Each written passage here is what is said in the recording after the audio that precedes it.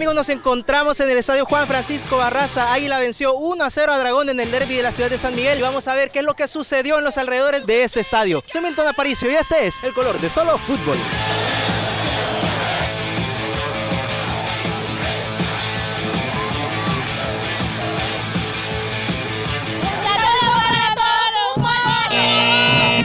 Solo fútbol, solo fútbol. Okay. Prueba 3, prueba 3.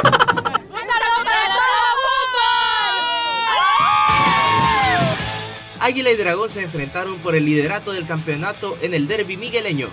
Ambas aficiones le pusieron ambiente al partido, como los niños de la inmortal 12 Juniors, que contagiaron a la barra naranja.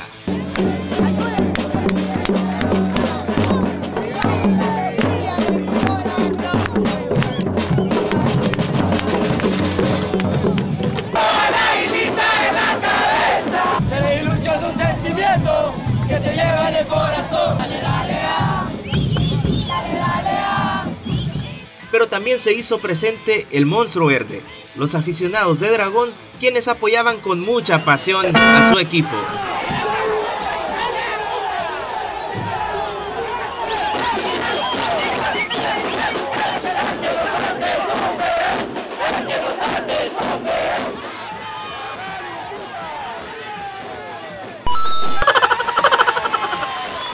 Además, querían celebrar con una victoria el aniversario 75 del club. Sí, afirma, primero nació el Dragón y después nació la Águila. Aunque en este caso el hermano menor superó al mayor por los títulos.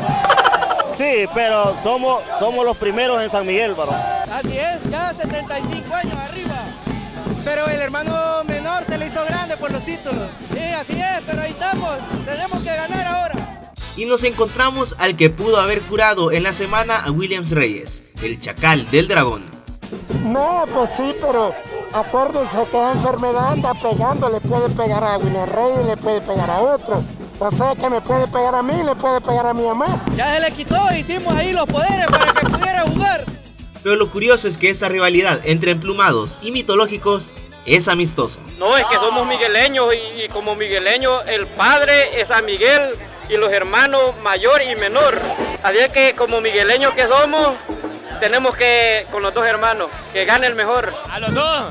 ¿Por qué a los dos? Porque soy migueleño. Pero por uno se debe inclinar más que por el otro. No, por ninguno, por los dos igual. Usted apoyando a Dragón y es el medio de la barra del Águila. Lastimosamente Dragón es el primer equipo que es de San Miguel. Ahí estamos con todo. ¿Por qué se vino para este lado donde están los de Dragón y no donde están los del Águila? Lo que pasa es que nuestros esposos son del equipo contrario y hay que apoyarlos. ¿Águila gana? Sí. ¿Cuánto? 1-0. ¿Y el esposo pues? Ni modo. Ni modo. ¿Sé cuánto quedan?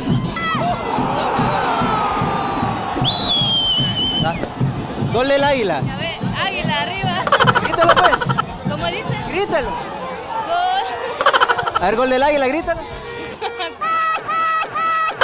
Su esposo está jugando. Ahí está. ¡Ey! El que tiene planta de futbolista.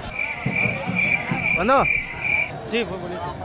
Eso, bárbaro. ¿Usted no se enojaría si, por ejemplo, Dragón remonta? Bueno, yo soy aguilucho de corazón y no me gustaría, pero somos migueleños y tenemos que aceptar de todas maneras. ¿A vos no te molestaría que ganara Dragón? No tanto. No como si ganara Pajo o algo más. Igual a vos no te molestaría que gane Águila, que es lo que está pasando. No tanto, pero va a ganar Dragón. ¿Usted tiene el corazón partido? Sí, claro que sí. Usted tiene la camisa de Dragón, pero el corazón de aguilucho. No, es que tengo la camisa donde dice yo amo a Águila. ¿Y verde o naranja? ¿Cómo le dicen?